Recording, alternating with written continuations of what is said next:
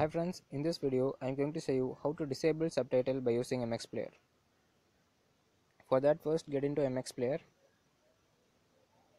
and select any movie.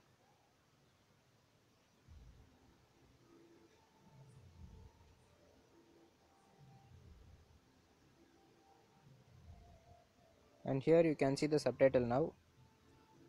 And now what you want to do is click on this icon between HW and music and click on this.